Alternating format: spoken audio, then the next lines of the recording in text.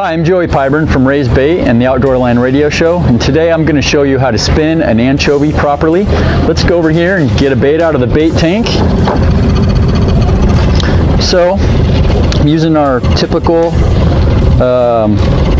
anchovy head. We're going to slide our anchovy in.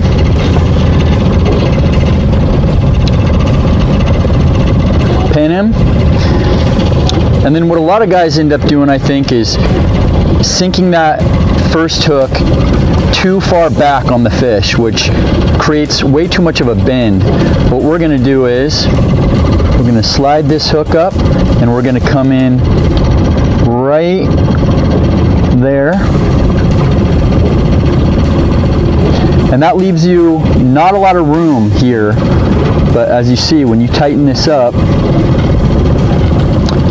you're going to get more of a head bend and neck, not so much of a body bend. Okay, let's get this guy in the water and see how it spins.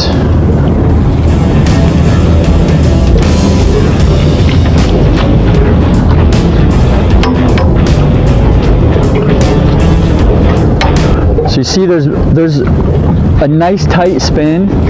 That tail's not real floppy. You don't want that big floppy tail. You want more of a, think of a drill bit, you know, going around real quick and not wobbly.